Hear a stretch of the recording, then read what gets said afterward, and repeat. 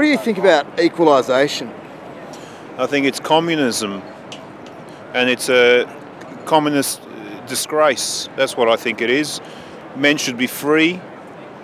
They should be free to be able to create wealth and not be restricted. And I also think this competition is a farce, because under the masquerade of equalisation, it's manipulation. There are 3 clubs with a higher salary cap than everyone else, and 2 of those clubs have no free agents. It's a farce, it's a manipulation, it's a fraud.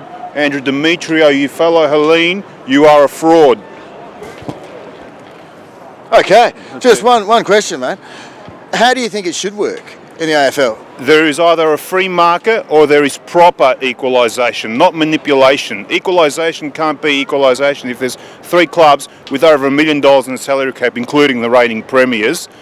If you go to America, where this system is adopted, in New York or Tampa Bay or Minnesota or wherever, doesn't matter the location, it's the same salary cap for everyone.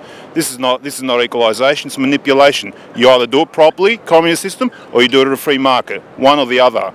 You can't have clubs like Hawthorn, the most successful club since World War II in terms of premierships, 10, be in jeopardy of losing their marquee player to a club that has no history, no culture, has 5,000 people a game. They're at the bottom of the ladder. They've won 1 game for the season. Hawthorn's on top of the ladder, and they're in threat of losing their marquee player because of what?